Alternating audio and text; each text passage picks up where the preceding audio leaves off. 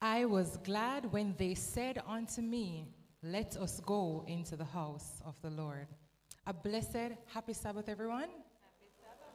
God has indeed been good to us. And as such, we have come into his house to glorify his name and to worship him. Before we begin our worship, let us kneel for prayer as we invite the presence of the Lord to be with us.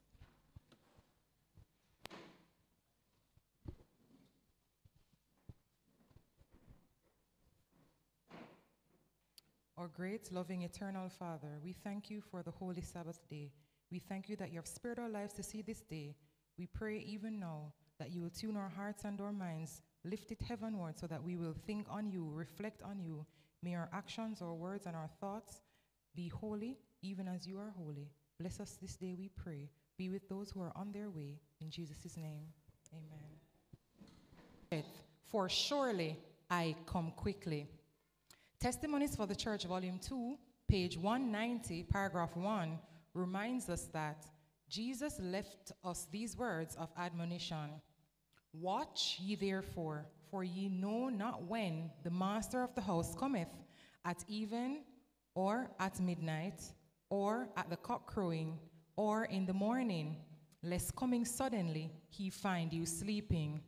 What I say unto all, watch.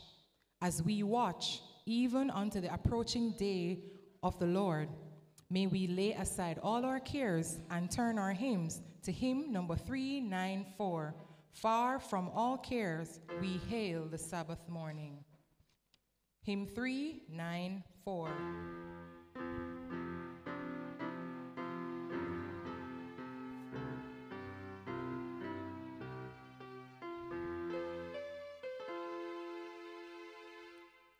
Far from all care, we hail the Sabbath morning, o'er waving fields and from the distant sea. Swell notes of praise in harmony resounding, as all creation turns her heart to thee. No man alone, Lord, of thy great creation, fails now to laud thee for thy love and power. Yes, still a remnant love thee and remember thy holy law and his sweet Sabbath o'er. Lord of the Sabbath, Savior and Creator, calm now the throbbings of his troubled breast. Speak to our hearts the peace of thy commandments. Breathe on his soul their Eden's fall, Lord, rest. Strong in thy might and quiet in thy meekness, may we thine image bear from day to day. Then may we enter pearly gates eternal and sing redemption's song each Sabbath day. Amen. We'll turn to hymn 604. We know not the hour of our Master's appearing. 604.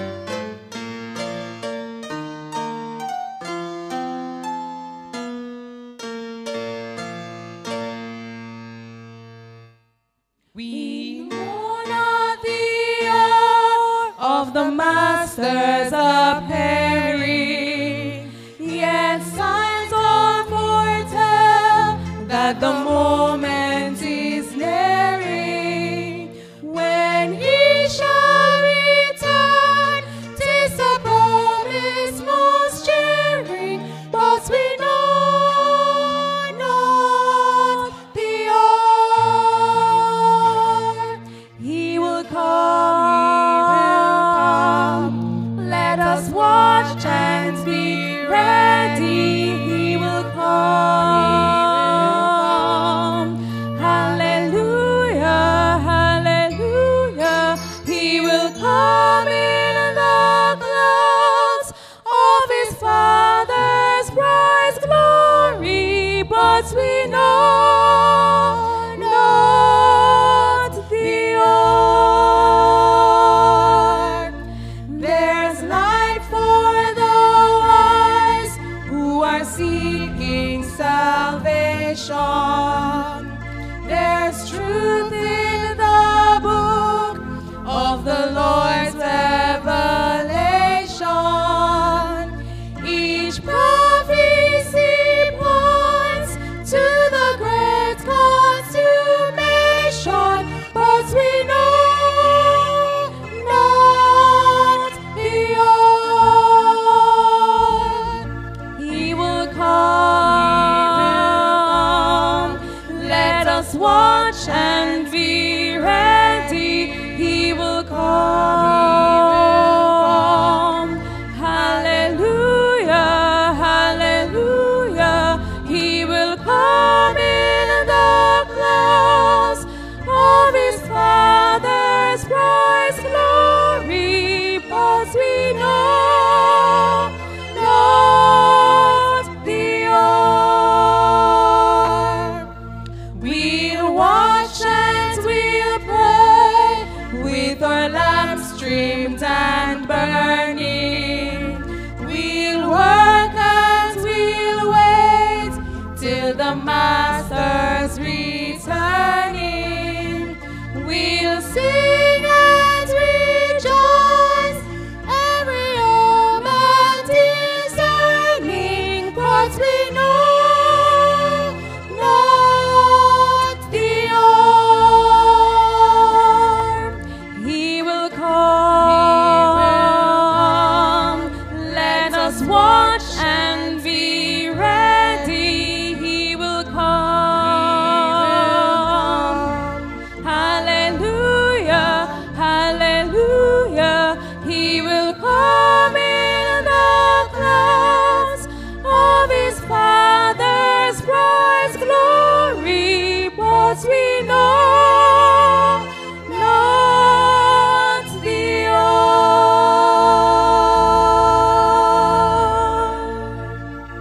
Praise the Lord.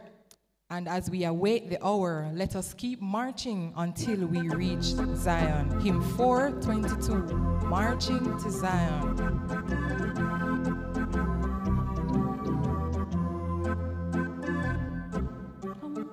We that love the Lord, and let our joys be known. Join in a song with sweet accord. Join in a song with sweet accord, and thus surround the throne, and thus surround the throne.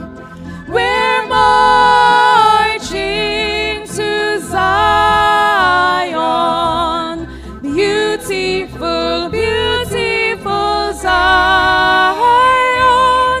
We're marching upward to Zion, the beautiful city of God. Let those refuse to sing who never knew our God, but children of the heavenly King, but children of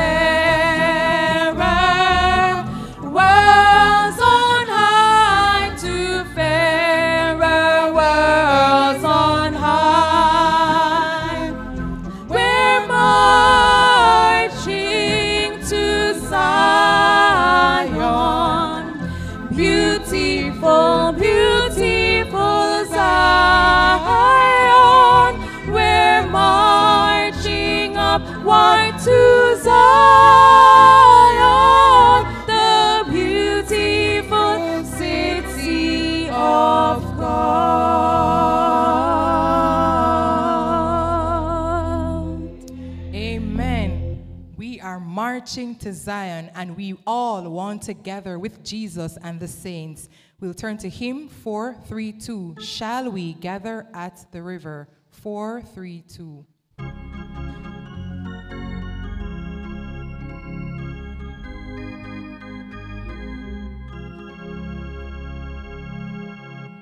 Shall we gather at the river where bright angels' feet have trod, with its crystal tide forever flowing by the throne of God?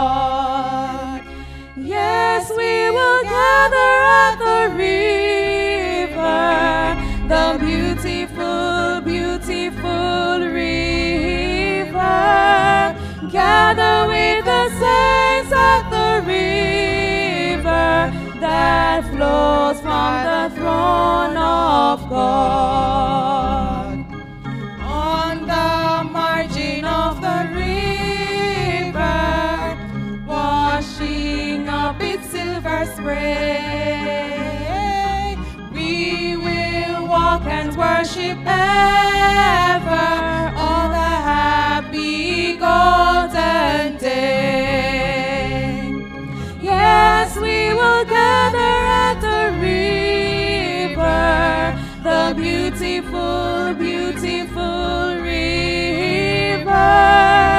Gather with the saints at the river that flows from the throne of God. Ere we reach the shining river, lay we every burden down. Grace our spirits will deliver and provide a robe and crown. Yes, we will gather at the river, the beautiful, beautiful river. Gather with the saints at the river that flows from the throne of God. Soon we'll reach the shining river, soon our pilgrimage will cease, soon our happy hearts will quiver with the melody of peace. Yes, we will gather at the river, the beautiful, beautiful river. Gather with the saints at the river that flows by the throne of God. Amen. And as we aim and strive to meet by that river, may we watch and be steadfast. Have a blessed Sabbath.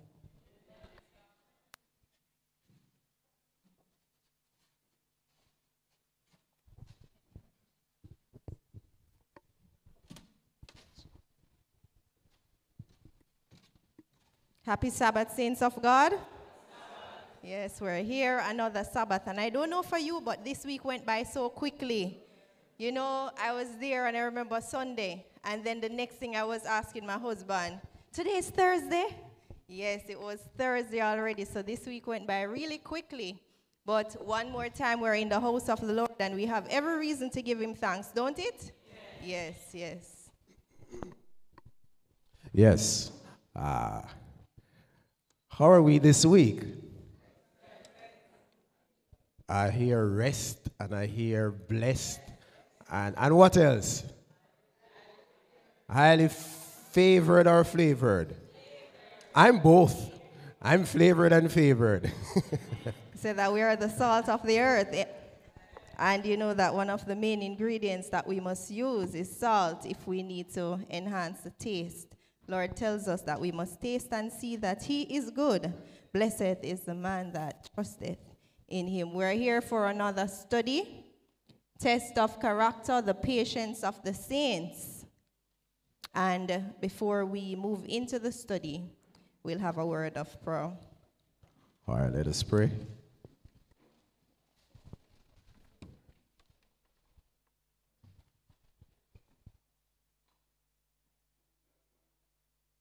Dear kind and Heavenly Father, we come to you this Sabbath morning once more.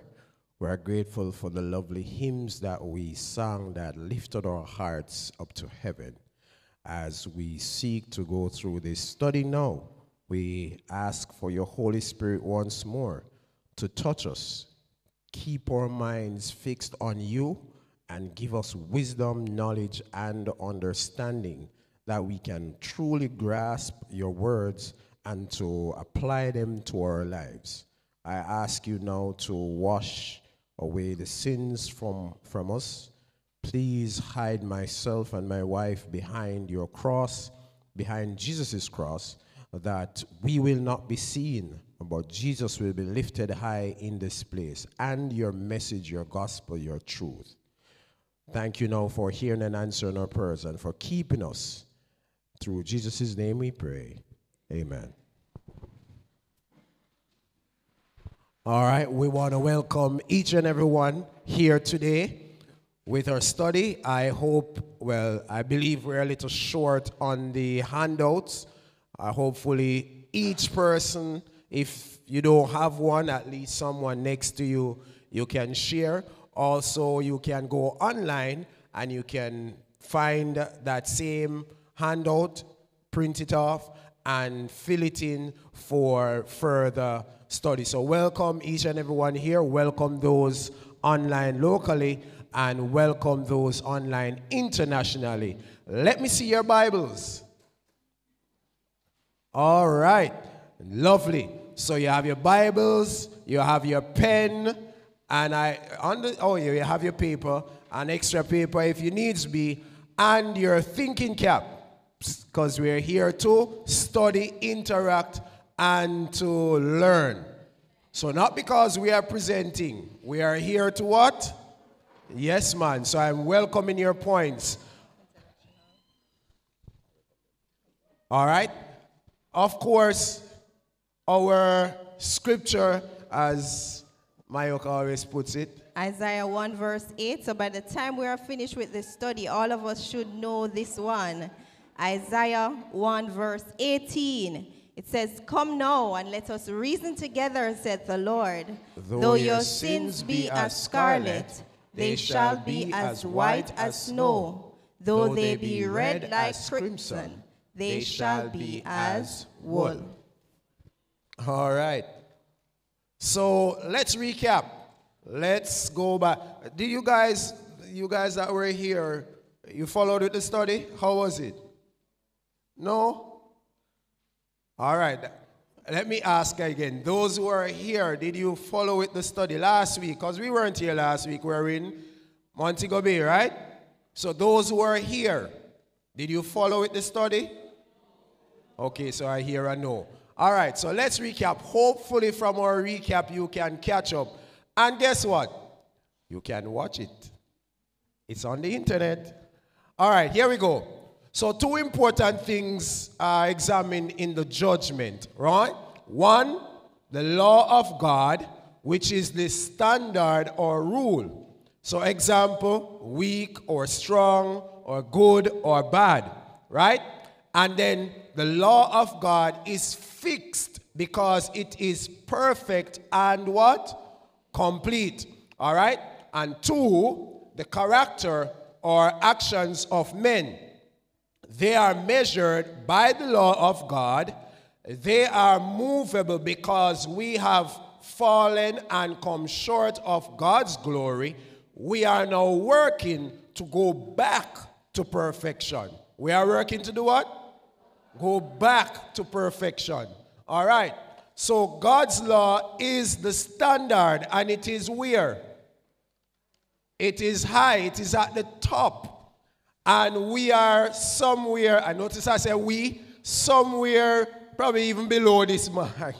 But each of us are at different stages. So or pardon me, Sister Karen, for picking on you. Maybe she's at 165 and I'm at 155 and Mayoka is at 10 or something. You get what I'm saying? We're at different stages. But where are we working to go?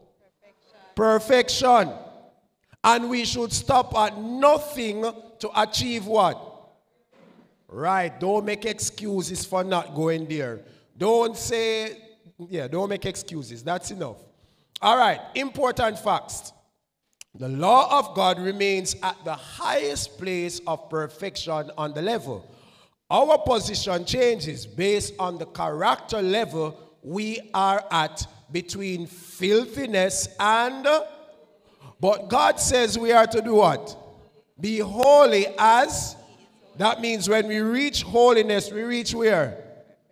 Perfection. And we can through... All right. Now, through the influence of the Holy Spirit of God, we may be transformed in mind and heart. All right. So, what is character? Mental ability, genius, and reputation are not character. All right? True character is a quality of the soul, revealing itself in the conduct. Revealing itself. So, as one person said, what did he say? Squeeze. When I remember it, I tell you. Take time, squeeze, answer, you see then goats. I say go. When I remember that one there? Take time, mash, answer, you see goats. All right. So, when you're in the situation, is when your true character will be revealed. All right. So, in Luke 6:45, Matthew 12:33, Proverbs 20:11. So Luke 6:45 talks about the heart will be revealed in speech. So out of the abundance of the heart, all right. Matthew 12:33 tells us that the tree is known by its, all right. So by their fruits you shall, all right. And Proverbs 20:11, children have the same standard of judgment.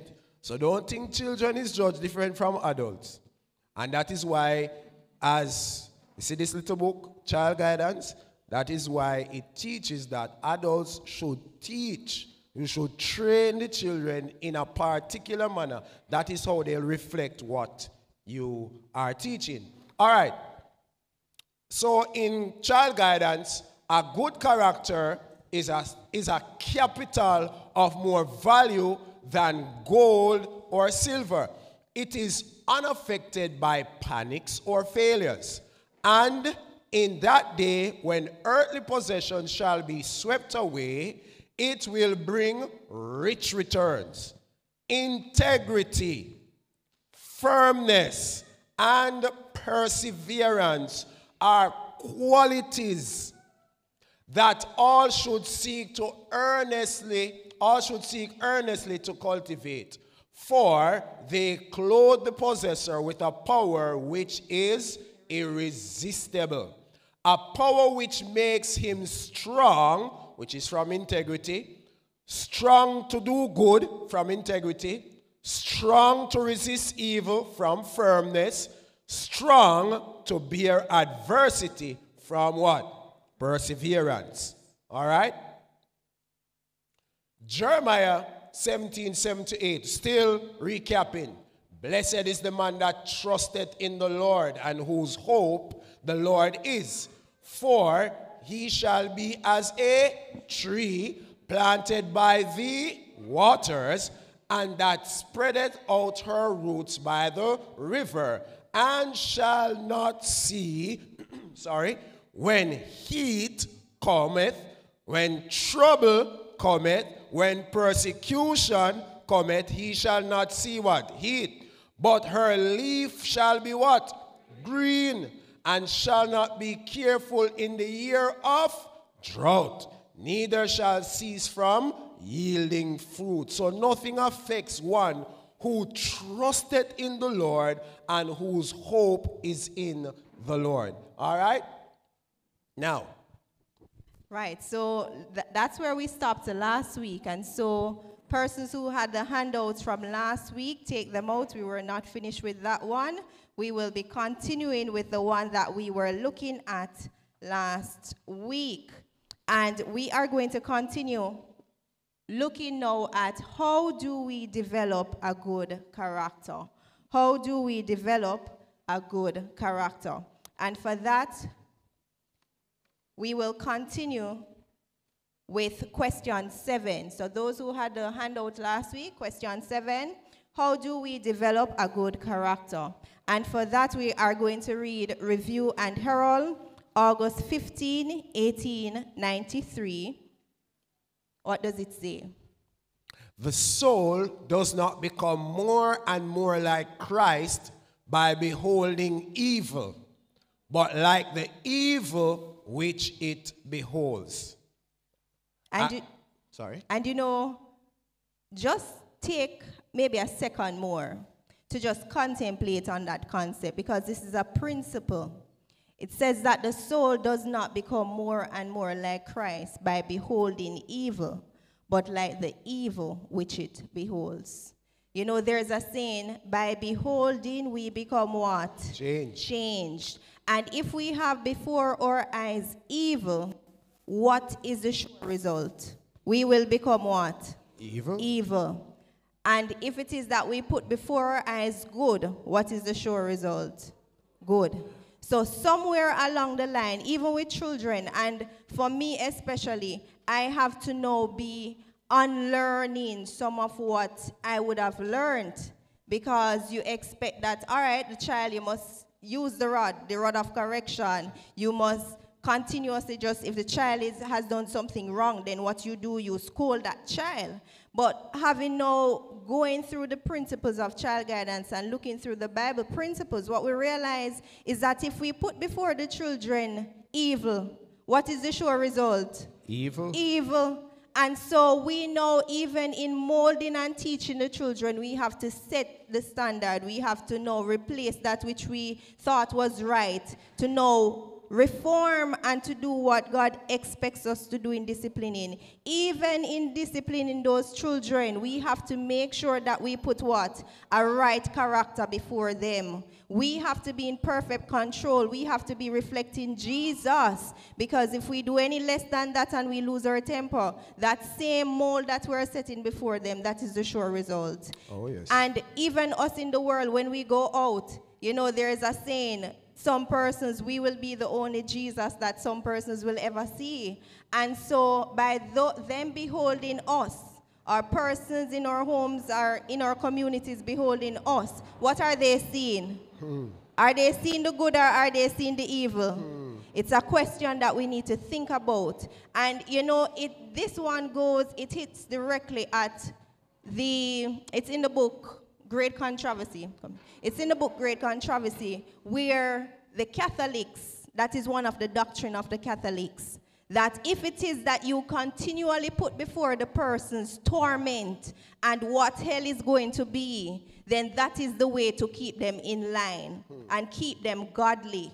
And here, this saying, it goes directly against that principle, because it's saying that you cannot keep before the person's torment, you cannot keep before them hell and a terrible God and expect them to be good. They will not be good. If we lift up the banner of Christ, if we show them the character of Christ and the faith of Jesus, that is what we need to be doing. We understand this principle? Right. So by beholding good, we become good. By beholding evil, we will become evil. What does 2 Corinthians 3 verse 18 say? But we all, with open face, beholding as in a glass the glory of the Lord, are changed into the same image from glory to glory, even as by the Spirit of the Lord. And what are we supposed to be beholding? Based on 2 Corinthians 3 verse 18. What are we supposed to be holding? The glory. Beholding as in a glass the what? The glory of the The Lord. glory of the Lord. Indeed. The glory of the Lord. And by beholding the glory of the Lord, we will what? Be changed into that same image. And the work is carried out by who? By the Spirit of the Lord. But someone might have the question, okay, I'm supposed to be beholding the glory of the Lord. What is the glory of the Lord? Do we know what the glory of the Lord is? Many persons think about the outward. It's the brightness. It's the shining light. But is that the glory of God? What is the glory of God? With that said, we will look at Exodus 33 verses 18 and 19. And this is now recalling the story of Moses. You remember when Moses was talking to the Lord and he asked for him to show him his glory? We are going to find out what the glory of the Lord is, or what God expects us to be looking into. All right. So, and he said, I beseech thee, show me thy glory. So this is who talking? Moses. And he said, I will make my goodness pass before thee, and I will proclaim the what? The name of the Lord before thee, and will be gracious to whom I will be gracious, and will show mercy on whom I will show mercy. And it continues, and the Lord descended in the cloud, and stood with him there, and proclaimed the name of the Lord. Did it say proclaim his brightness? Proclaim his name. And the Lord passed by him and proclaimed, the Lord God, merciful and gracious, long-suffering, and abundant in goodness and in truth, keeping mercy for thousands, forgiving iniquity and transgression and sin, and that will by no means clear the guilty, visiting the iniquity of the fathers upon the children and upon the children's children, unto the third and to the fourth generation. So I hope by reading this, we understand what God expects us to be looking into. We are looking into that glass, the glory of God. But what is the glory of God? So when we started out, here Moses was talking, and he said to the Lord, show me your glory. And the Lord didn't say, okay, I'll show you my glory.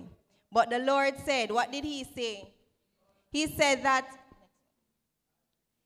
he will proclaim the name of the Lord. What did he say he was going to do? Proclaim the name of the Lord. And so what God is concerned is that his name is supposed to be proclaimed. His glory is a reflection of his name. And he went on now to say, the Lord God, he is what? Merciful. He is gracious. He is long-suffering. He is abundant in goodness and truth. So I want you to recognize something here. Remember when we are talking about character, we start with it's the qualities of the soul. Yes. And then those qualities know what? Shows in our what? In our actions and in our conduct. So here the Lord is declaring his name. And he says that he is merciful. That's a quality, isn't it? Yes. It's a quality of the soul. He says that he's gracious. That's a quality of the soul. He says that he's long-suffering, yes, and he is abundant in goodness and truth. What does he continue to say? Now we are understanding. Keeping, that's a verb, isn't it? Yes. Keeping. He's keeping mercy. That's an action word. And so you realize that God states what his character is, and he is going to tell you now what his conduct will be as a result of his character. Qualities. Yes. He's saying the first one was what? Merciful. If somebody is merciful, what do you expect them to do?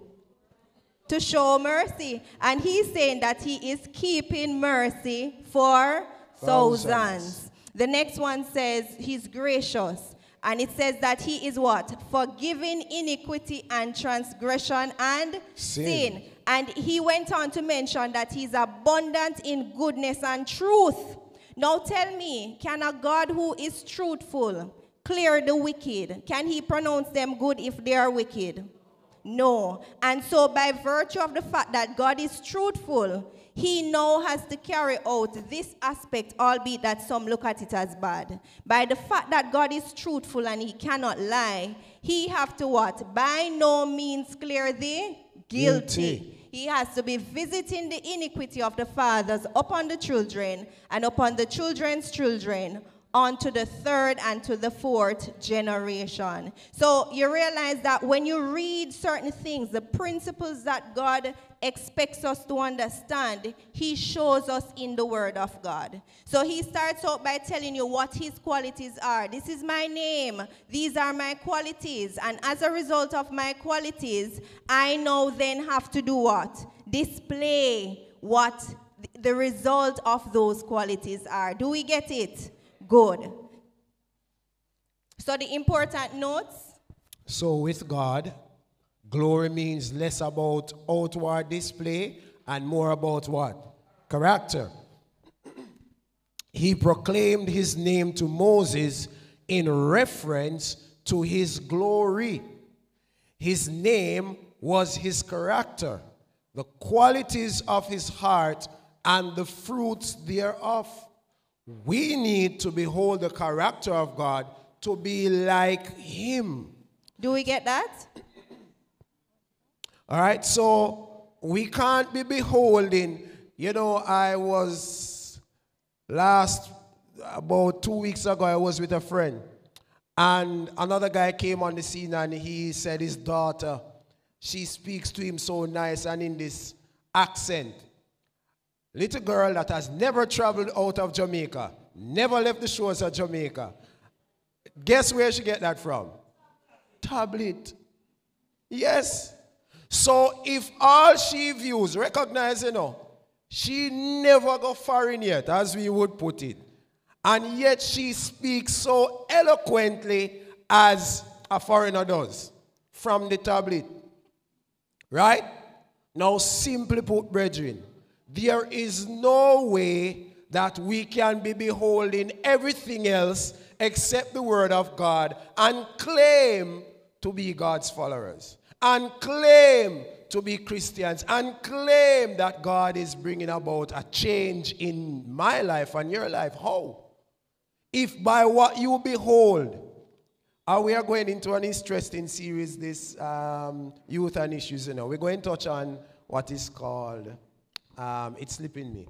But it will touch on the things you view as young people, the things you watch, social media. That's what it is. We have a hand here. Social media. It will touch on these things. How do you become more and more like Christ without even knowing who Christ is, or knowing what he stands for, or even have an idea of who Christ is, but you claim to be a Christian? Yes, my sister. Mike? No mic? All right, as the mic is coming. So again, with God, glory means less about outward display. Right? It's more about your character. So people must be able to recognize you're a Christian not by your dress or your outward display. It's by your character. Yes, they'll see it reflect outwards. Not true? Yes. But it's more of the character. He proclaimed his name to Moses, referring to his glory, not his outward character. And then he went to say his name is his character, and it shows the qualities of the heart and his fruit, which means what is in him is now reflected where? Outward. And you know, it's very important that we understand this concept. God first seeks to work where? On our inside part. And then once the inside is right, the outside will also be right. But for many of us, we try to work on the outside because that is what everybody is seeing. But then on the inside, we are like whitewashed sepulchre. We are wolves in sheep clothing. Mm-hmm. And God wants us to change that principle, because what you do realize, don't get it wrong, God's glory is marvelous and it is beautiful to the extent that by virtue of God passing Moses, remember he had to hide him in the rock? Mm-hmm. By virtue of God passing Moses, that brightness hit him so strongly that by the time Moses went down back to the children of Israel, he had to put on a veil. You remember that? So don't get it wrong. There was the exceeding bright light and the glory that came with it. But what was Jesus focusing on? He was focusing on the characteristics that we need to have. And by virtue of that, you will naturally get the light. You understand that? I tell you, though, you know, that means, obviously, Moses standing in the presence of God would not remove what from Moses? Sin. So Moses couldn't stand up in front of God with sin in him. Not that Moses was perfect. Don't get me wrong. But through Jesus Christ, Moses was... So you notice Moses coming back, and worse, they were worshiping what? Golden calf when him come back down there. Has so sin in a camp when Moses come back down. So obviously when they look at him, they're seeing, wow. You know? Moses, you are shining, man. But he's shining with what? The glory of God. And he was a reflection of the character. He was the type of Jesus. Go ahead, and then I will have a point here. Morning.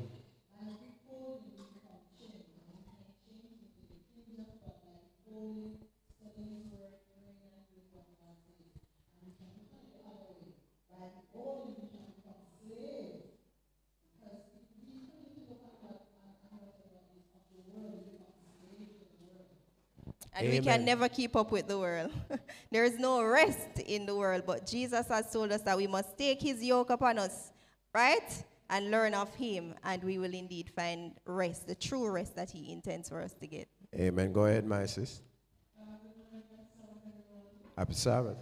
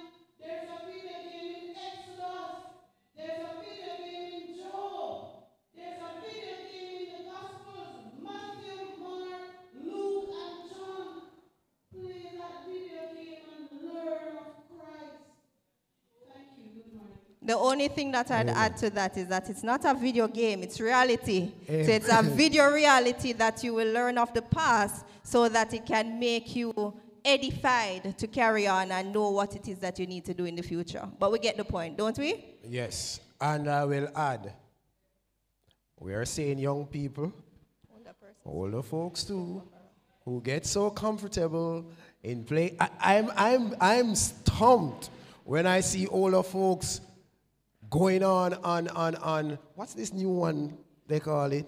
I don't even want to mention it. Next thing I see some of you going to try it.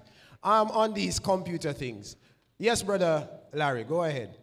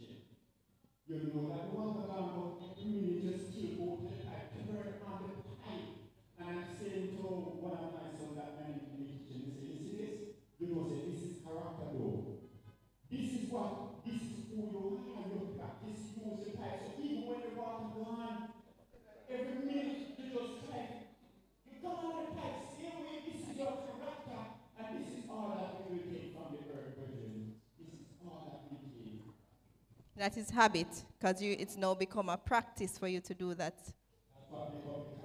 Yeah. Yes. So So also, there is the balance though, where you would have taught your children, because remember, so in the case where you mismanage like Eli did, example in scripture, like Eli did, you realize, so he didn't manage his sons properly, and that's why when they went wrong, he was also what?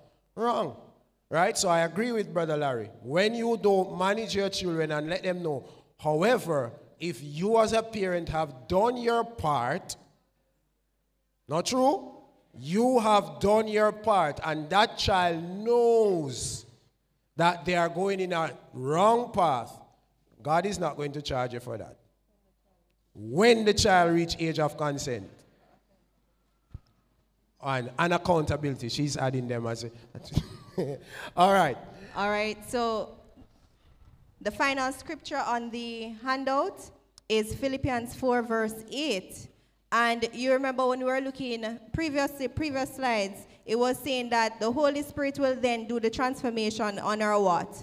On our mind and on our heart. And so Philippians 4, verse 8 is telling us what it is that we need to be thinking on in order for us to be beholding the character, to become like Jesus. What do we need to be beholding? Finally, brethren, whatsoever things are honest, whatsoever things are just, whatsoever things are pure, whatsoever things are lovely, whatsoever things are of good report, if there be any virtue and if there be any praise, think on these things. And brethren, analyze. You see, every time you take up something or you find yourself becoming involved with something, this text should be your guide. Whatsoever things are what? True. So if it's not true, you shouldn't be a part of it. As a Seventh-day, well, I know, look at all the accolades. A Seventh-day Adventist, present truth, Bible-believing Christian. You see all your accolades? So you cannot be in anything that is untrue. We shouldn't be. Whatsoever things are honest, nothing dishonest. Whatsoever things are just. So everybody should see you as a person who will split justice. You will set the thing right. Not true? So if anybody can't fix the problem, then know you can't fix the problem. Then can come to you and say, yeah man, listen to this. And when you listen to this, you say, all right, where is the next man? Where is the story from the next man? Because you can't take one story. The Bible even tell you that. You have to hear the two sides and balance it, right? And you seek to get the truth. Whatsoever things are pure. So what we are watching day to day, what we become involved in, whatsoever things are lovely, excuse me, whatsoever things are of good report, if there be any virtue and if there be any praise, think, ponder on these things. You know, it's what you process in your mind that your heart will now be drawn towards, and then you're going to speak and act in that regard. You know that? Yes. Think about it, man. Just work it out in the brain and you will see. All right? So, you know, don't want to prolong too much.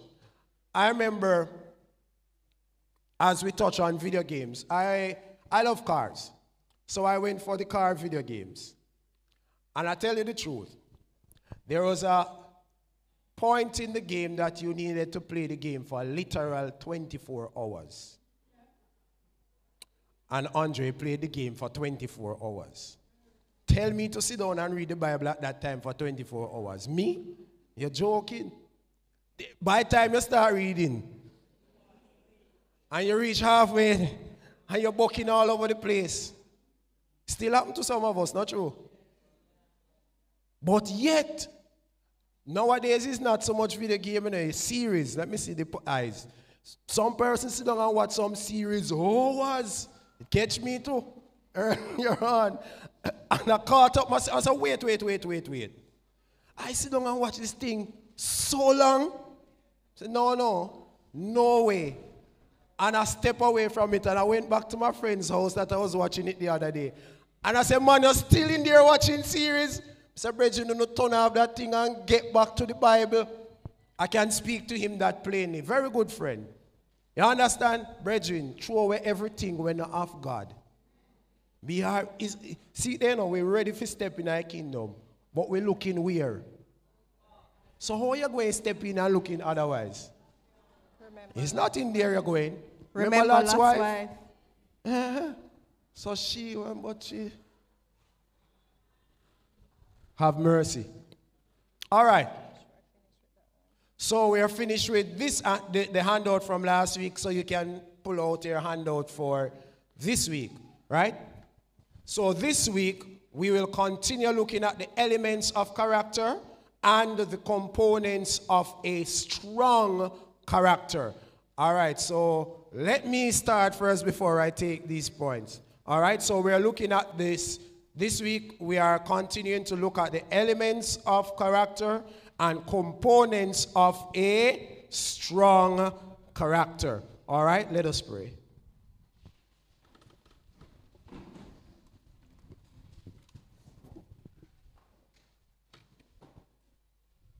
Father, we thank you for being with us so far. If we have sinned against you, please forgive us. Help us to understand your words. Inspire us as we speak. Hide us behind the cross, myself and my wife.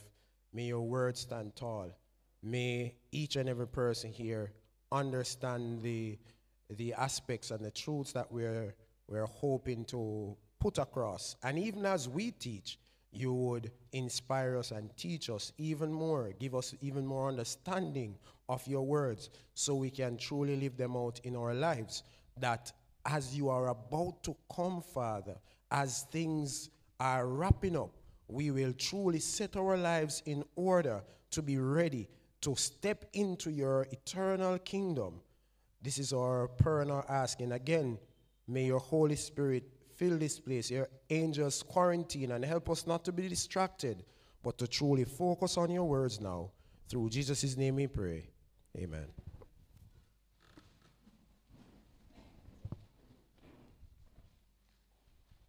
All right, so remember the scripture that we are looking at? We are supposed to behold what? The glory of God. Of God. Yes. But is there a correct way for us to behold the glory of God? Have you ever thought about it? How do I behold the glory of God? So I know what the glory of God is. I know what I ought to be looking at. But is there a correct way? Can I be claiming that I'm looking at the glory of God, but yet still not doing it how I ought to do it? Have you thought about that? All right, we're going to look on two scriptures. 2 Corinthians 3, verse 18, and James 1, 23 to 25. Question 1 says, based on 2 Corinthians 3, verse 18, and James 1, 23 to 25, what is the correct way for us to behold God's glory? But we all, with open face, beholding as in a glass the glory of the Lord, are changed into the same image from glory to glory, even as by the Spirit of the Lord. And James 1, verse 23 and 25, 23 to 25, for if any be a hearer of the word, and not a doer, he is like unto a man, beholding his natural face in a glass. For he beholdeth himself, and goeth his way, and straightway forgetteth what manner of man he was. But whoso looketh into the perfect law of liberty, and continueth therein, he, being not a forgetful hearer, but a what? Doer of the work, this man shall be blessed in his deed. All right, so I hope we get the distinction here. We realize that if you are, so the person who now starts to behold God, he what? Hearing. He's hearing, right? And he hears it, and he starts looking in. But did he continue to look in?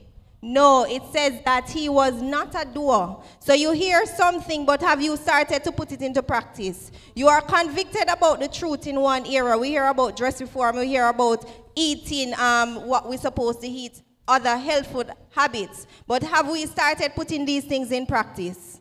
So if it is that we are that person who is now convicted of what truth is, but we only let the truth remain as information, but we don't start put it and apply it and make it applicable in our lives, then we are like that man who was a what? A hearer, but he was not a doer. And he is like the person who goes in. He sees himself, he sees the true character, and he knows what he is. But then he leaves and he forgets. So what you realize, if you are not putting something into practice, you will what? Often what? Forget. And that's just a natural thing. You know, I remember being in school, and the first notes that you normally get in the start of the year, if you put it down and you know you're not the person who revise and revise and revise each week or however you do it periodically, when it comes to the end of the year, what do? Do you remember what it is that you have learned? All of it? Every detail of it? No, you forget. Why? Because you haven't put it into practice. And so the word of God is the same thing.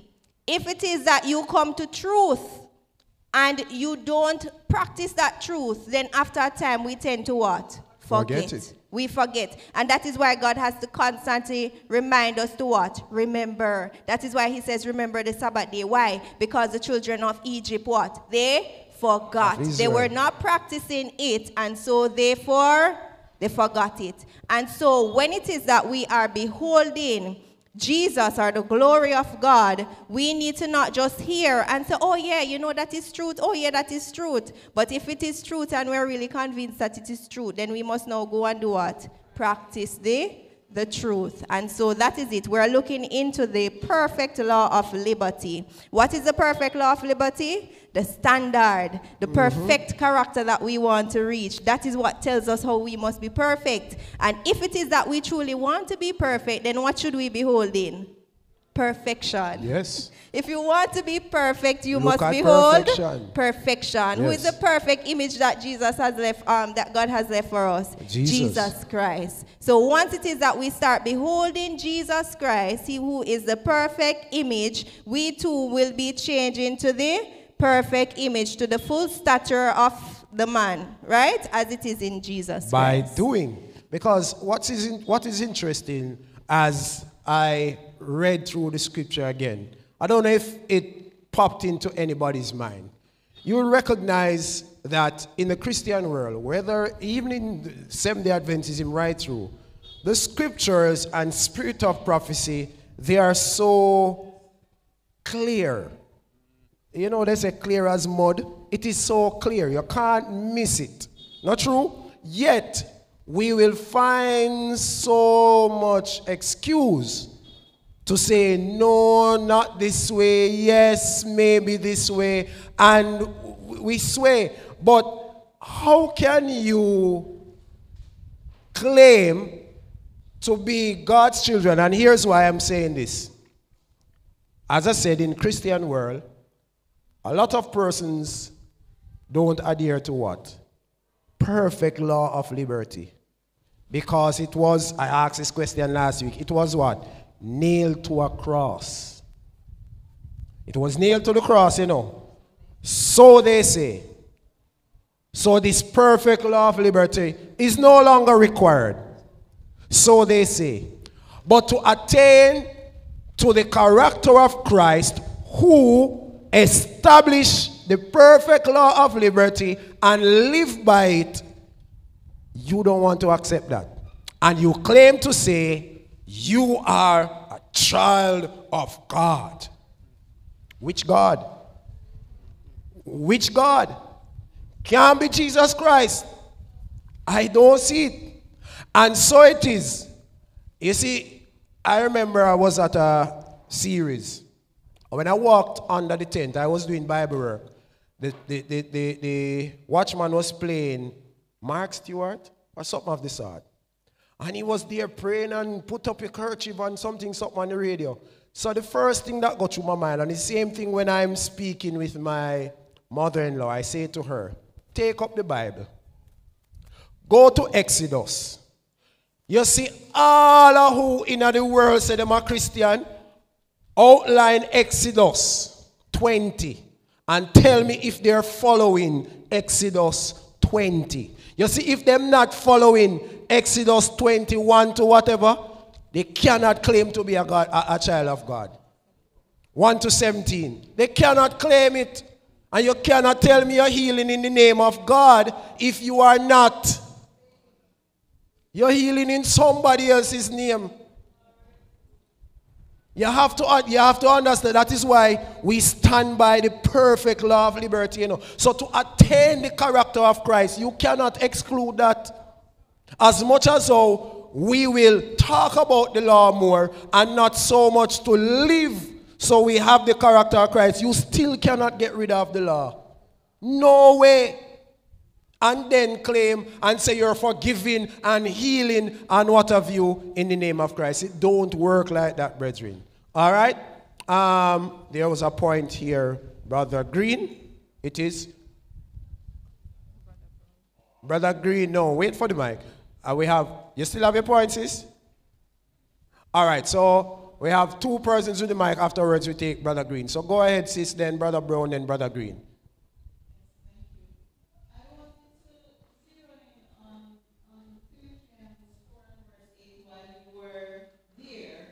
Okay. Where it says that we should focus on what sort of things are. Lovely, true, yes. Right? Now, I'm kind of reiterating the point that I made earlier, but I think it's important.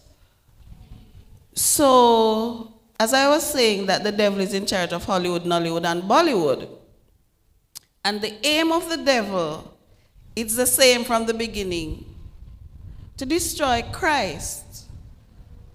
When Christ was here, first he tried to destroy him physically, right? But now that Christ is gone and he's no longer here, he's still trying to destroy Christ. And how does he destroy Christ? by destroying all that Christ stands for. And what does Christ stand for? Truth. God is truth. Everything about God is truth. Now, how are they trying to destroy truth? This is what the devil is trying to do, in our brethren. Destroy truth. So when you watch TV or the video games, what are you learning? Subtly, you're learning untruths. So when somebody say to you, can you define who is a woman? Notice, everything that is a fact is slowly being eradicated from the face of the earth. If you say something that is a fact, you are what? Hateful. Where do you think we're learning these things from? The things that we are watching, brethren, yes, young people. So you come to church and you learn that Jesus loves and Jesus is coming again. But in the TV show that you watch, what is it teaching you? These people, they're too much. It's too much. Health, not to eat this. I must dress this way. I must keep Sabbath and waste one holiday. Brethren, and we don't know what sex you are. Are you a female or what are you? Brethren, the devil is trying to eradicate truth. So when you watch these movies, brethren, turn on Patriarchs and Prophets on the tablet and listen to it. Listen to Matthew. I'm emphasizing it in the brethren. Whatsoever things are true, think on these things. Listen to the story of Jesus. It's interesting, you know. Read the ministry of healing, young people, and learn of Jesus. That is what is true. Nothing else around you is true.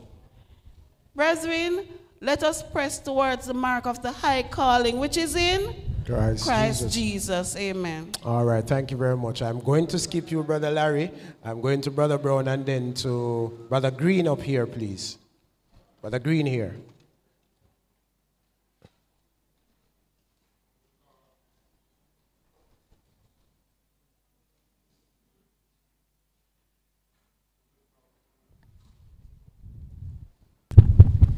Oh, blessed Sabbath family. You know, as you're there speaking about the glory of God and behold him, I remember this week we read from eternity past, and we look at a man that never died, and that is Enoch. And brethren, the life of Enoch comes so fully forced to my mind, as Enoch was a man who walked with God, that he was upright with God, that God after took him. And one of the things that I learned from the reading, Sister White said that the people went and searched for him, both those who were Christian and non-Christian, and none of them could find him. But what I'm saying to us, let us, brethren, because we know that Enoch represents people who are going to live in the last day, who are not going to stay there. And as Enoch walked with the Lord, and he was perfect in the sight of God, allow us to be perfect. And as I say, do not look at the things that are of this world. And I know, Brother Andre, you allude to social media.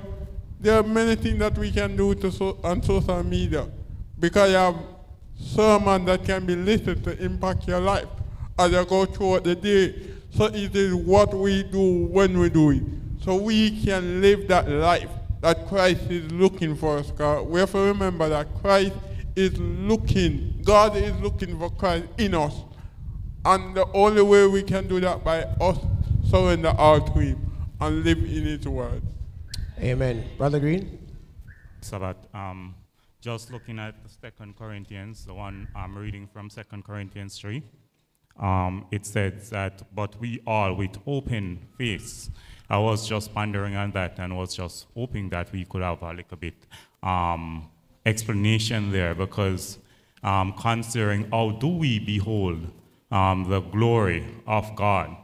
The first part said, with hope and faith, right? And I was just hoping that you would just explain that through. Just go through. Explain the open face? With the open face, as with it open relates to face. the glory of God. So you're asking if, all right, so expounding on, but we all with open face beholding as in a glass, right? The glory of the Lord. So with open face. You hear the question? Hold on, man. The question is, it's an interaction, you know. So I like when questions are asked. But we all with open face beholding as in a glass. What would open face signify? Question. All right? Yes. Open face, opposite of open is closed.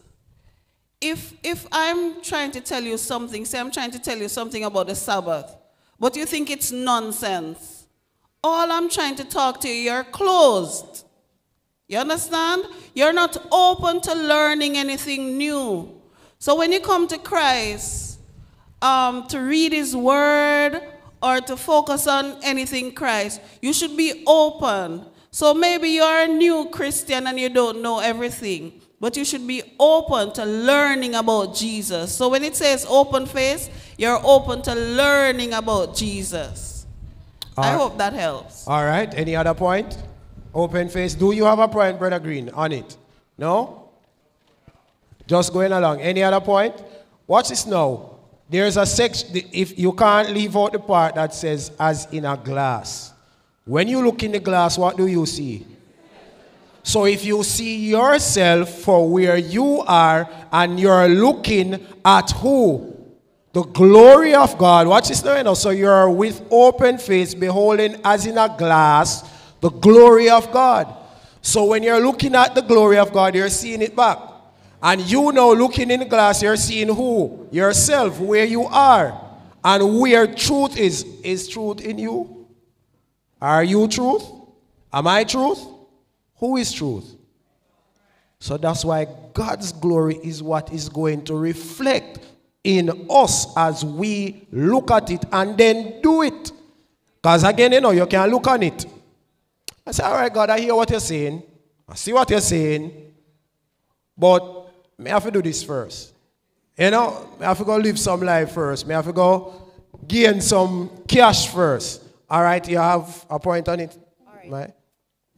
All right, since it was brought up, it would be well for you to go and read the entire chapter as to what it is that it's talking about. But if we pick up from 2 Corinthians 3, verse 13, all right, I'll take it from 12. It says, seeing then that we have much hope, that we have such hope, we use great plainness of speech. And not as Moses, which put on a veil over his face, that the children of Israel could not steadfastly look to at the end of that which is abolished.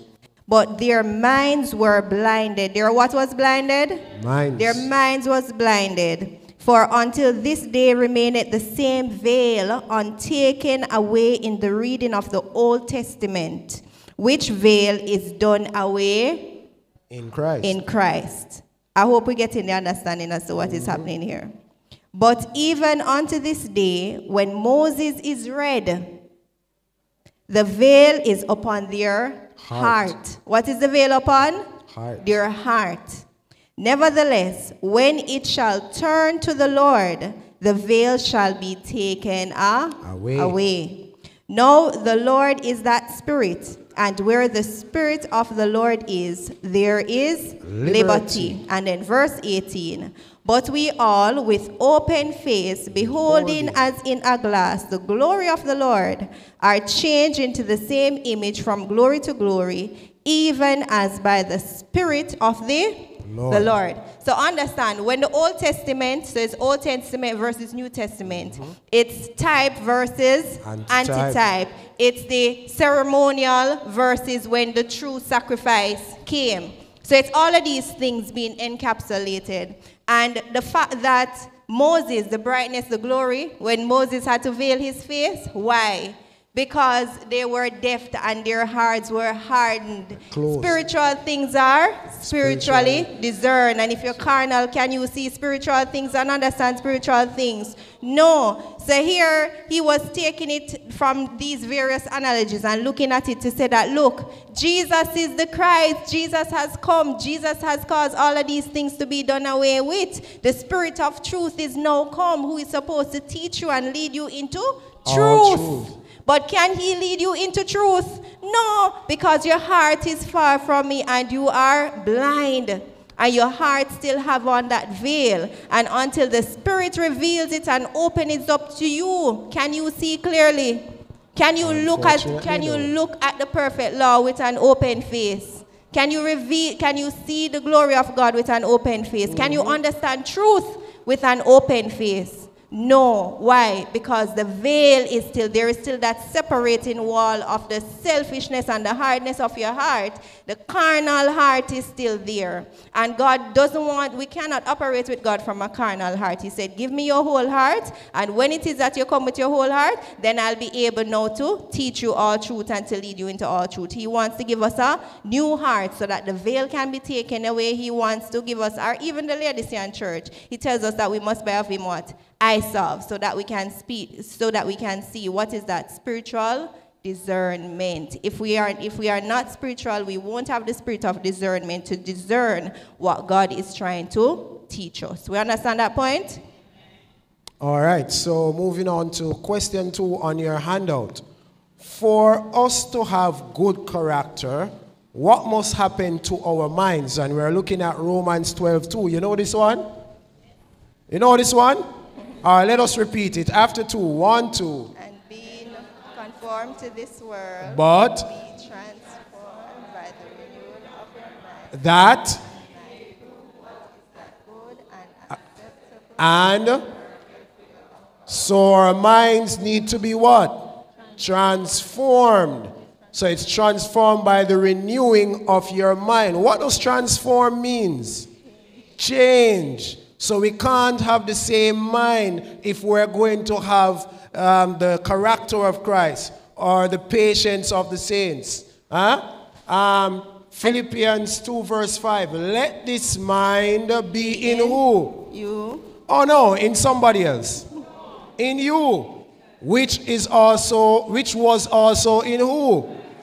Right. So every time you give a response to somebody, every time you're about to speak, I tell you, you know. Yeah, it's telling me no more story. When you open your mouth to speak, when you're thinking, you should have the mind of Christ. That the response will come out as Christ would put it. Not true? All right. So, this is for question 3. So we understand what we must do in our minds, right? For question 2, you can jot down the answers beside the scriptures. Question 3, character is a quality of the soul or the heart.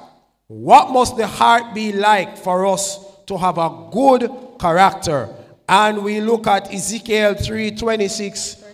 36 to 27. Sorry, Ezekiel 36, 26 and 27. A new heart also will I give you, and a new spirit will I put within you, and I will take away the stony heart out of your flesh, and will give you an heart of flesh. And I will put what? My spirit within you, and cause you to walk in my statutes, and ye shall keep my judgments and do them. And so what we realize is that the order of this is also important. He will give us a new what? Heart. A new heart. And he will also give us a new what? New spirit. What is he changing? What is the condition of the heart before? Stony. It's a stony heart. It's a hard heart. It's hardened by sin. and everything that is bad. But he's now going to give us a heart of what? A flesh, right? Where we are now softened and subdued. And what is going to cause this process? It is the Spirit. And the Spirit is going to cause you to do what? To walk in his statutes and to keep his judgments. But not only to walk and to keep them, but also to do them. So he is going to cause you to put that which you have now learned into practice. And when it is that you start putting it into practice and following God's commandment, looking into that perfect law of liberty, then who effects the change? Who effects the change in you? Who causes the change to take place? It is the Spirit of God who causes the change. It is not us. We get that principle? Yes. Right. So it is the Spirit of God who is working. And from Maranatha, page 108, paragraph 7, it says, the character of Christ is to be our character. We are to be transformed by the renewing of our hearts. Here is our only safety. Nothing can separate a living Christian from God. Not true? So when it is that our hearts are transformed, is there anything that can separate us from the love of God? No, Romans 8, nothing at all can separate us from the love of God once it is. And the next question, this is one that I love. What is the result of the Holy Spirit's work on our hearts and minds? What is the result of the Holy Spirit's work on our hearts and on our minds? We'll now look to Galatians 5, 22, 23. And some of us know this one as well because it's the fruit of the Spirit. The fruit. Yes. Note that word. It is the fruit of the Spirit. Is love, joy, peace, long-suffering, gentleness, goodness, faith, meekness, temperance. Against such there is no law. Against such, hey, you understand this last part? It's not what we're really looking at. But you understand when you say against all of this, there is no law? Huh? All right. We're not going into it there. All right. I see Sister Diana's hand. Yes, Sister Diana's hand been and up for a while. Brother McNish. Hold on a Go little on, bit, Sister brother. Diana. Blessed Sabbath family. Just to backtrack with 1 Corinthians, as Sister Mayoko has said, in order for God to reveal the veil, in Jeremiah 33, verse 3, he says, call unto me, and I will answer thee, and show thee great and mighty things which thou knowest not. So he wants to first get our attention to have that relationship with us so that the veil will be taken from our eyes. Thank you. Amen. Brother Nisha and then Brother Larry. Hello. Happy Sabbath, everyone. Happy Sabbath. The focus today in today's world is focused on human being. And the great controversy said, it is a plan of the devil that we look to man instead of the word of God. Because God who has set the stage for us as Christians. And in the great controversy, it said, it is not enough to have a good intention. It is not enough to do what man think is right or what the minister tell him that is right. His soul salvation is at stake, and he should search his scripture for himself. So in order to put ourselves in the spot, my friend, we have to live on the word of God. It says, study to show thyself approved unto God. A workman needeth not be ashamed, rightly dividing the word of truth. So, in order for us to reach that stage in life, we have to be a part of the Bible daily. As what Paul said, he is crucified daily with Christ. So, we have to focus on the word of God to attain these guidelines in our life. Thank you. Amen. Amen. Brother Larry.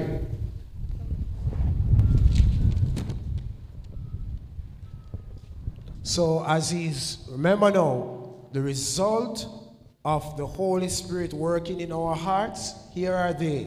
Write this one down in the brethren. And I know you're here when I touch long suffering, I stretch it out, and temperance. Because a lot of us, you know, gentleness is one of those ones too, especially those who have children. I tell you. But we all need to have these. These are the fruit of the Spirit. That is what will happen once this Holy Spirit is working. And it is a gradual growth. Doesn't have to be slow. Some of us say slow and gradual. It don't have to be slow. It's how much you will apply yourself. It will be as quick as you want it to be. Not true? Yeah, man, it can be as quick as you want it to be. Apply. Hold firm to it and apply. All right? Yes, Brother Larry. Brother Andre, you have to go back up a little, man. Because you just talk what this, the fruit of the Spirit is, but you have to go up stop from verse 19. From verse 19. Right, just read what the fruit of the flesh is also. So it is a measuring stick. All right, so I'm going to give the audience that homework. Go back to verse 19. We can't go through all of it, but thank you for that pointer. So you see the difference between the two, fruit of the flesh and the fruit of the Spirit. And Brother Larry, remember when we started out, we said that we can focus on two. We can focus on the good and we can focus on the bad. That's what we had said from when we started Revelation 14. But we are only giving you the genuine, the true. And by you knowing the genuine, the true, you will also know what the counterfeit is. Because when you look through these, if you don't have love, what you have? Hate. If you don't have joy, what you have? Misery. If you don't have peace, what you have? You are in unrest. If you're not long-suffering, it means you're very impatient. If you're not gentle, you're harsh. If you're not good, you're bad. If you don't have faith, you're operating based on impulse, right? And if you're not meek, meekness means somebody who is able to endure suffering while still trying to save the other person. So it's not just you enduring it and just looking at it and saying, You have to see and love that person and want the very best for that person as well. And we know what the opposite of that. Temperance is that you do everything in moderation. If you're not doing things in moderation, it means you're what? Excessive. Yes. So by us knowing what the true is, we know what the counterfeit is as well. And just right here where it says, against such there is no law. When you are looking into the perfect law of liberty and you are reflecting what the Spirit, the outline, the standard, when it is that you're looking and you're realizing that you're on par with it, is there any need for any consequence or punishment? If you're doing what you're supposed to do, you're going to be punished? No. And so if it is that you're supposed to be reflecting all of these things and you're looking into this perfect law of liberty, the law of liberty will smile back at you and say, well done. So there is no law, because the law, even though it has the power now to give you a pronouncement of judgment in the negative sense, it doesn't affect you. Does it affect you? No, you're on the safe side with the law. You are friends with the law. It's only when you break the law that you become a what? Enemy of the law. Right, we understand that? All right, so how do we develop a strong character? All right, and just a point here. We just looked at good character. I want you to understand the difference. So even when we touch on, go back to the previous slide. When we touched on the fruit of the Spirit, this is what you need to have a good character.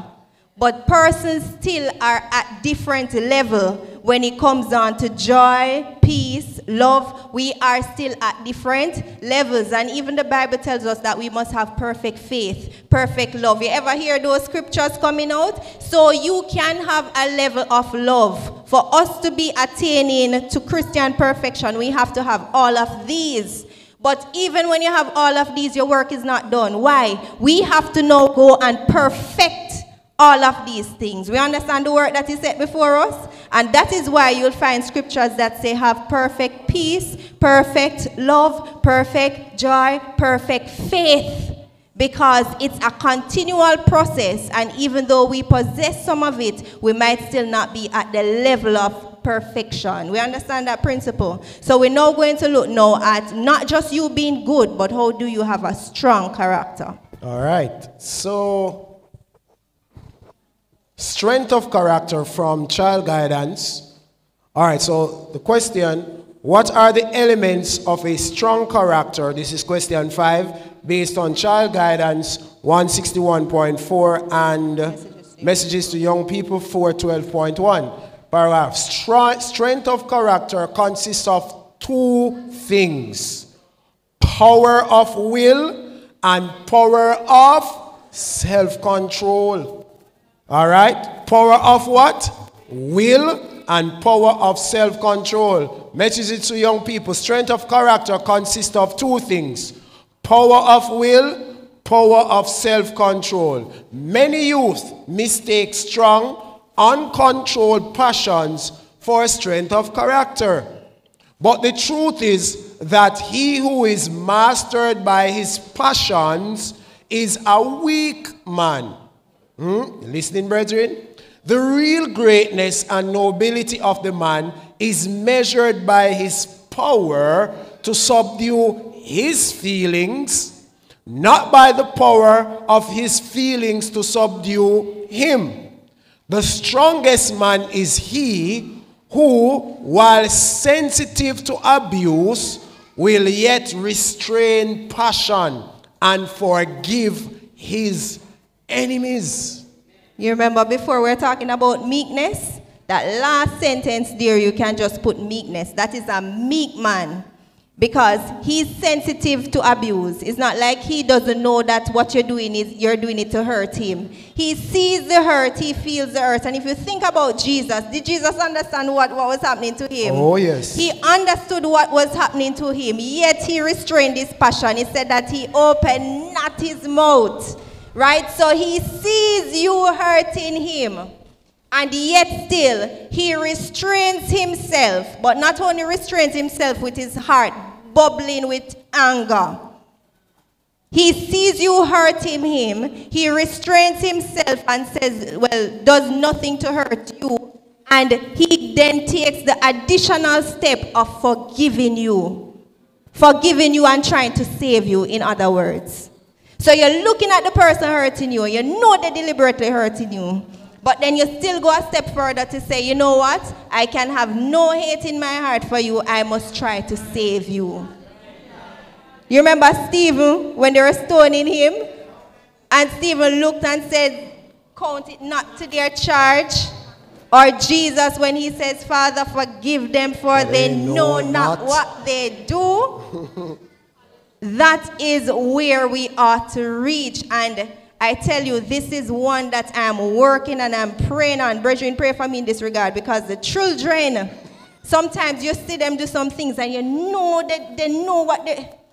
It's a battle, and the battle is a real one. And I pray by the end of this series, I've been praying, Lord, by the end of this series, make me perfect, make me meek, because these children are trying.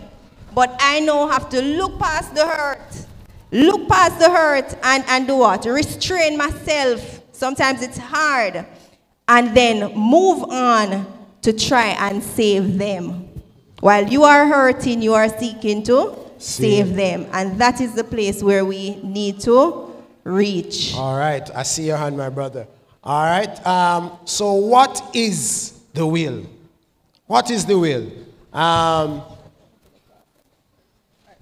All right, so the Ministry of Healing, 176, paragraph 1, page 176, paragraph 1. The tempted one needs to understand the true force of will. This is the governing power in the nature of man. The what? Governing power. You know, so this is what is controlling the nature of man. The power of decision, of choice. Everything depends on the right action of the will. The right action of the will.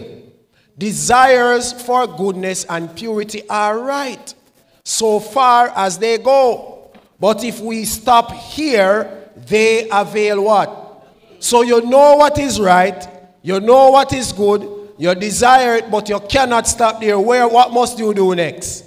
Huh? But you can't, they avail nothing. Many will go down to ruin while hoping and desiring to overcome their evil propensities. They do not yield the will to God. they do not choose to serve him. All right, so this is a mouthful for us to swallow. Oh, yes. We'll take it apart just a little bit. So when you hear power of will, you know, many times we use the word and say, oh, you know, yeah, man, I will do this, I will do that. We're not realizing that the word that we're using is so powerful, because by us saying I will, we have made a decision to do a particular thing. We understand that? So we say, I will go down there. It means you've made up in your mind that you are going to go down there. It's a decision that you have made. And the power of will, you can replace the word will with choice or decision. It's you making a decision about something.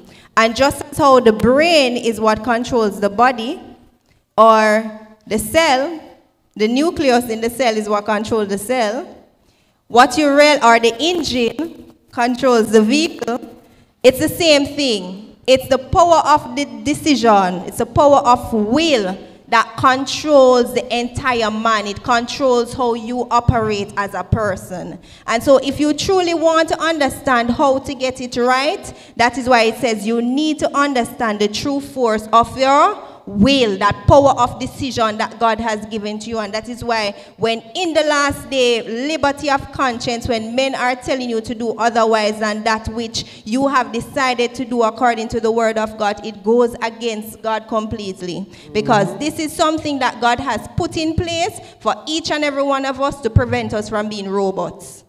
That is what makes you an individual. You understanding your power of decision and choices that he has given you, and you being able to exercise that freely. No man is supposed to touch that. Do we understand that? Amen. Right. And it is the governing power in the nature of man. When we hear nature of man, what we think about? We're going to that question right next. And it says that desires for goodness and purity are right. So all of us can have desires. It says that, but we must not stop here, or else it will avail to what? Nothing. You ever hear some person say, oh yeah, you know, I want to go to church, and they've been saying that they want to go to church from maybe years and years and years, and they never reach church? Right, because it is a what? A mere desire. Yes. It's an inclination. It's just something that you want to do. But have you made up in your mind to do it?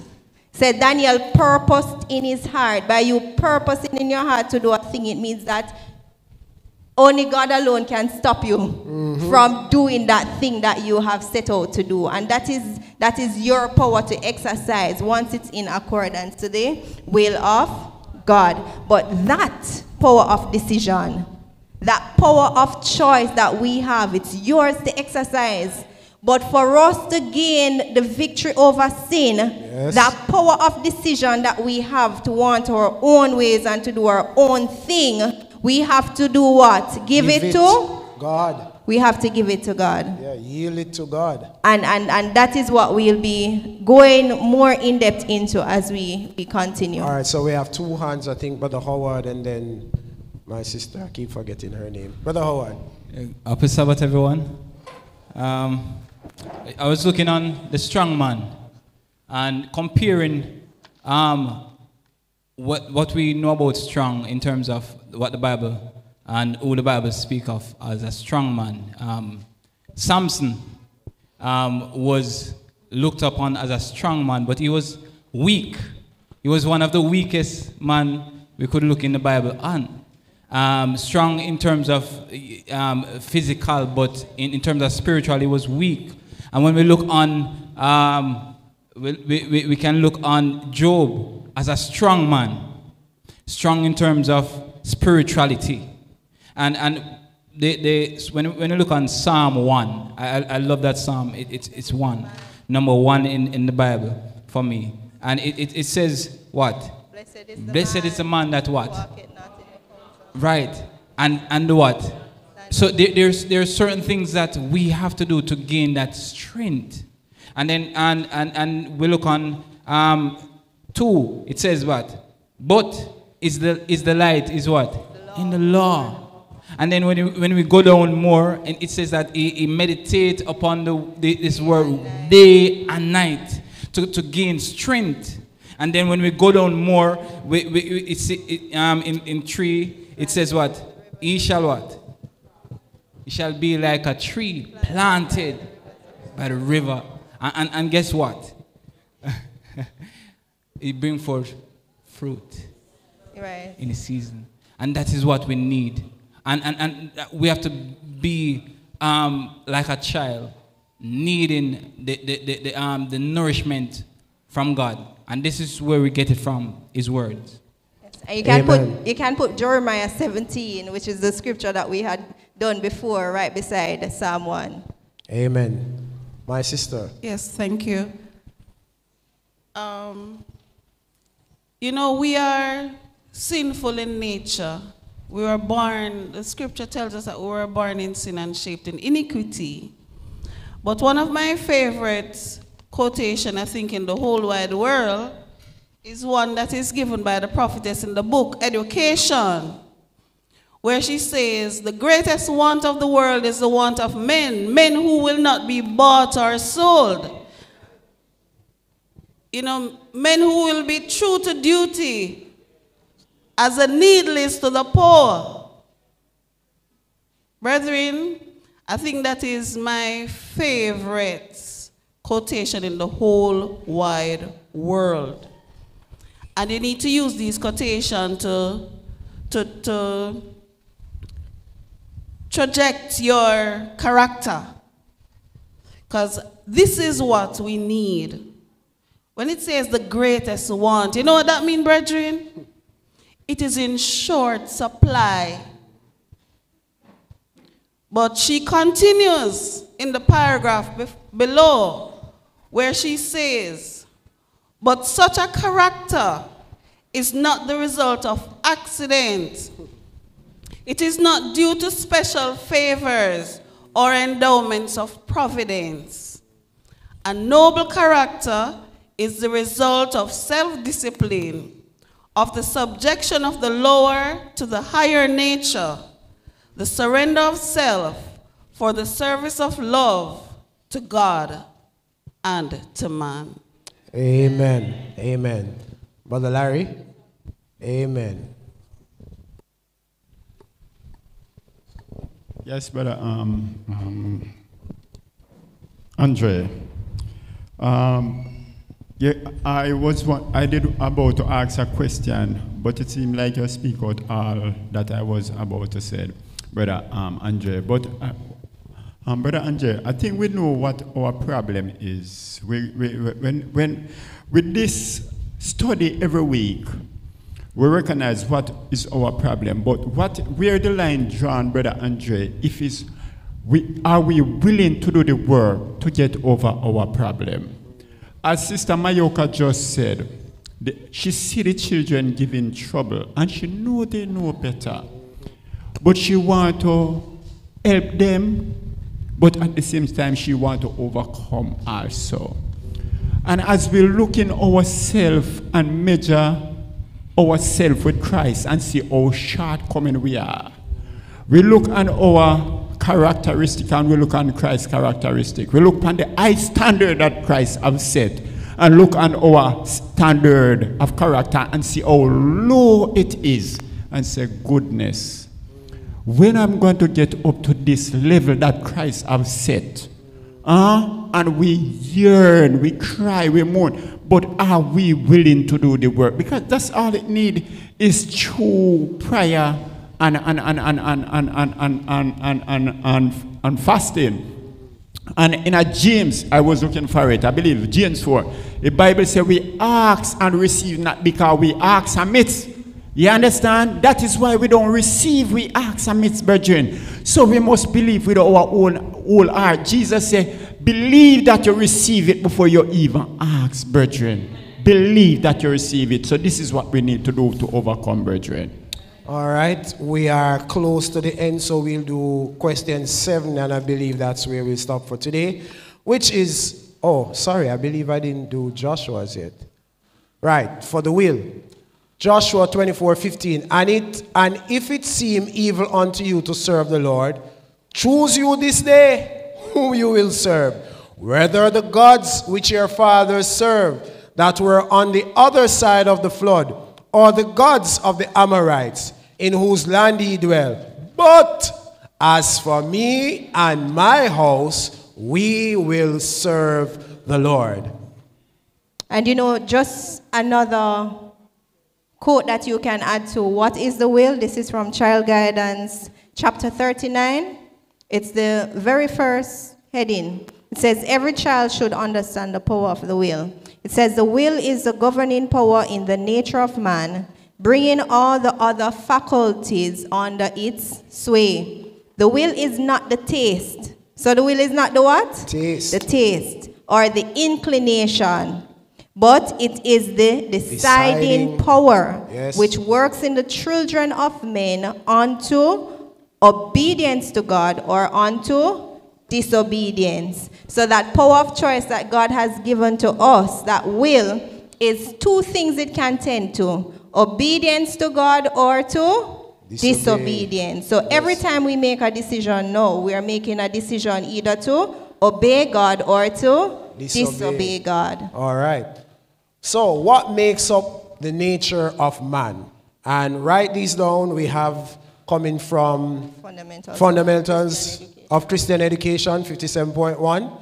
The nature of man is threefold, right? So you have 1, 2, 3 on your sheet. The nature of man is what? Threefold. And the training enjoined by Solomon comprehends the right development of the physical, intellectual, and moral powers. All right. And so the example that was given with Samson, Samson was physically strong, but where he lacked spiritual, his moral powers were weak. So he was not balancing all of these three things. And for us to be perfect, we have to have all of these three things perfectly balanced, right? And when you hear physical, what do you think about?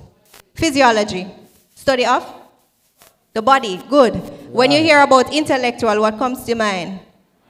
The mind, the brain. Good. When you think about moral, what does that have to do with? Spiritual, the soul, right? All right, and so from Christian education, we find these three now connecting the dots to physical, intellectual, and moral powers. All the varied capabilities that men possess of mind and soul and body are given them by God to be so employed as to reach the highest possible degree of excellence. So body goes with what? Physical. Physical. Soul goes with moral. Mind goes with intellectual. Let me throw a question out as we close quickly. In a child, what should you develop first? All right. Let's go back to the first quote. You see what is mentioned first? It's in the order. Literally in the order you should develop. You develop the physical first, then the intellectual, then the moral powers. That is why you're told that your children should not go to school until what age? 7 to what? All right, because what? They'll be running up and down developing the physical.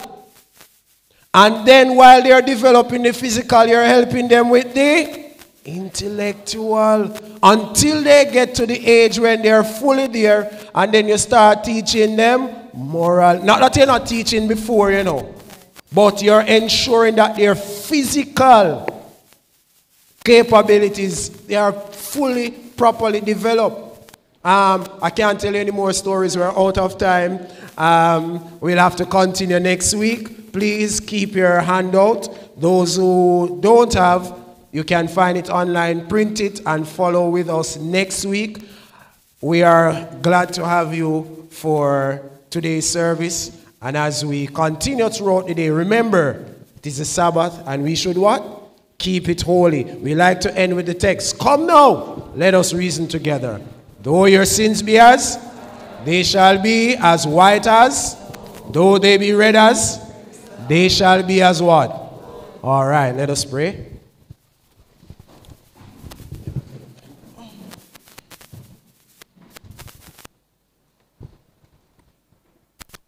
Our righteous and eternal Father, we come to you once more at the end of this study.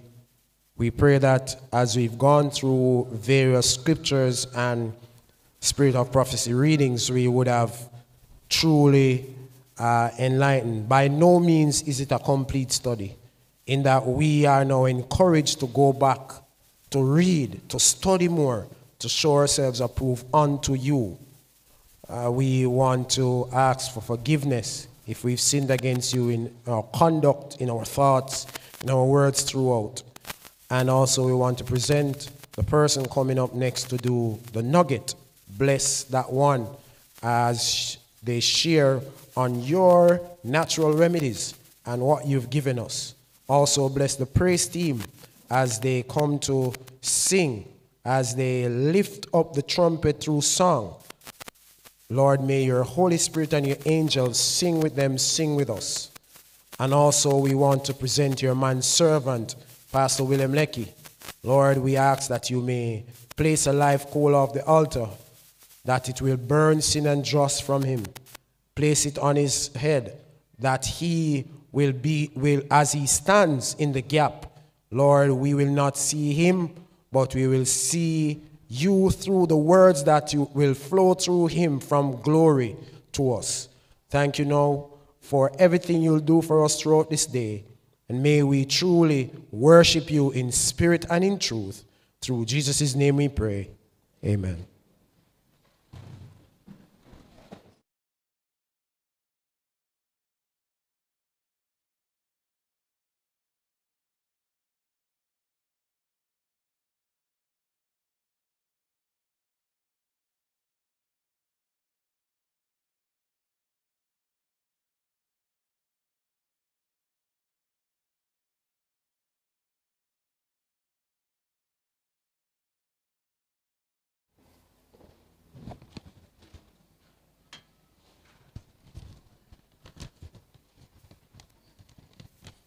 Blessed Sabbath, everyone. Okay, let us kneel for prayer.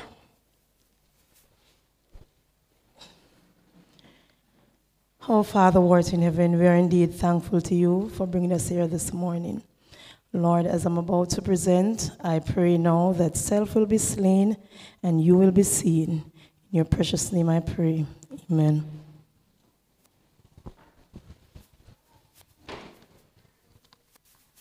Okay, this morning's health nugget will be on celery.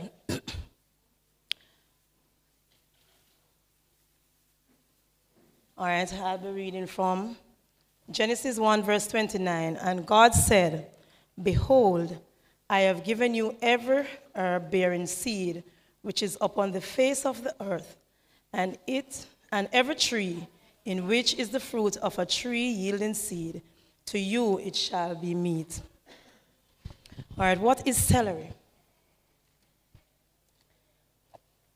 Celery is a part of the Apiaceae family, which includes carrots, parsnips, parsleys, and celeriac.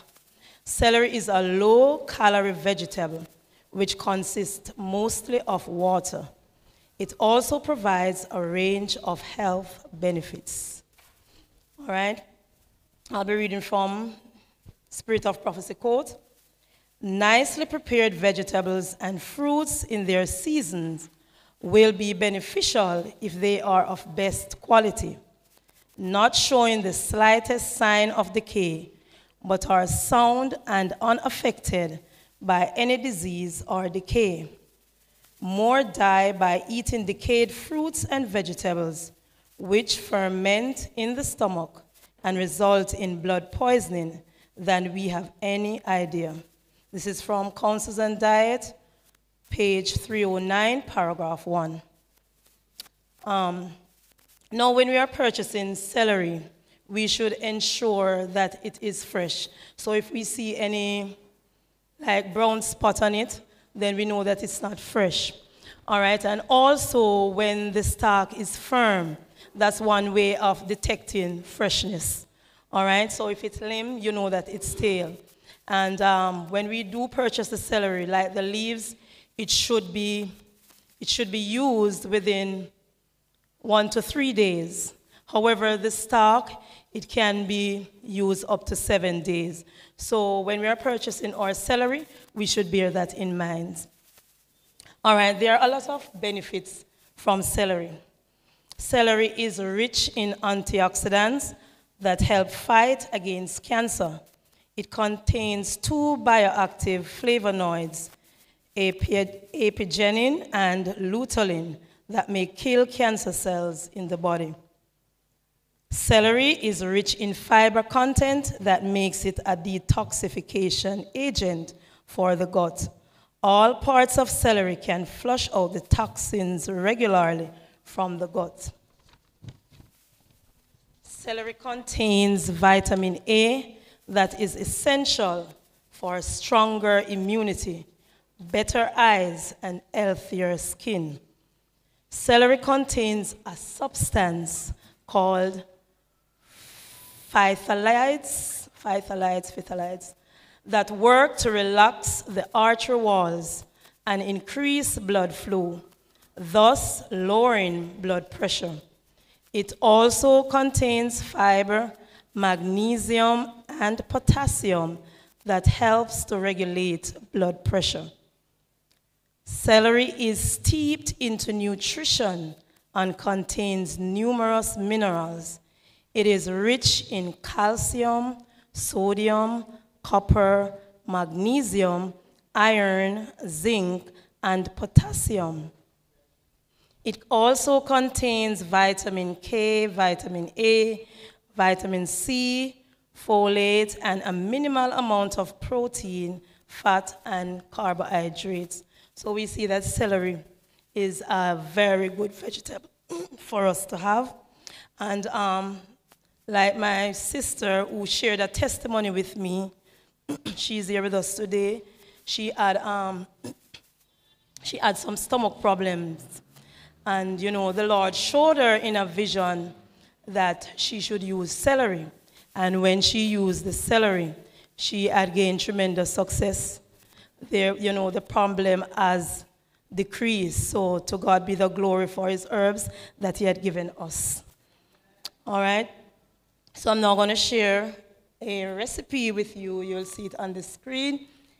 It says, step 1, celery juice.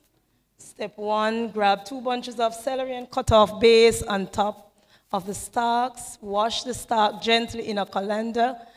Step 3, chop the celery stalk in thirds and place them in base of your high-speed blender. And you know, when I look at the recipe, I'm thinking country living. What if there are no blender? What can we do? All right, so we have to be creative. I don't know, I was thinking maybe beat it out in something like the mortar or, you know, something we can do. So as we prepare, we have to think country living also. So step 4, it says add ½ cup of water and put on the lid. Blend until smooth, until the tamper to push the celery into the blades if necessary. 5, place a clean nut milk bag over the mouth of a pitcher and pour the blended celery through the nut bag. Use your hand to squeeze the celery juice through the bag. Now you can, for me, I just blend and drink it as is. I don't strain it. Step 6, serve the juice immediately and keep any leftovers in a tightly sealed jar in the refrigerator. All right? We have come to the end. I hope you have learned something. God bless you.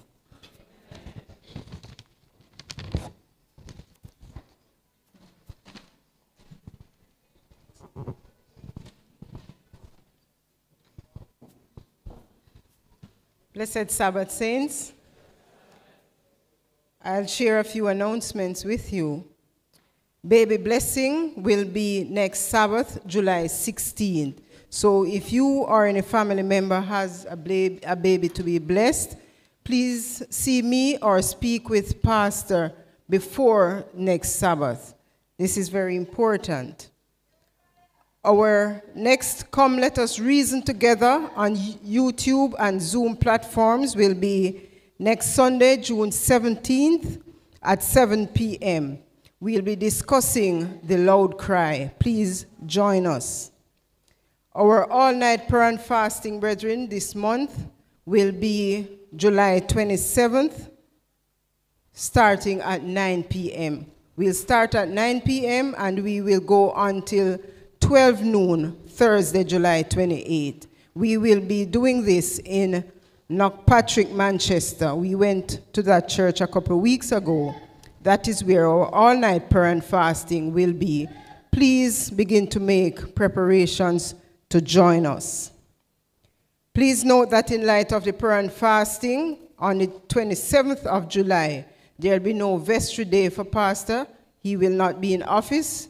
Neither will the midday power be broadcasted on that day. We are giving early notice, brethren. Anyone who desires baptism, we ask that you be in touch with a Bible worker. Our next baptism will be in September, but you would have had to be studying with a Bible worker as of now until then to be able to participate. And this also goes for rebaptism. All right? So start preparing for baptism, which will be in September. You will have to be working with a Bible worker as of this month. God bless you. Have a spirit-filled day.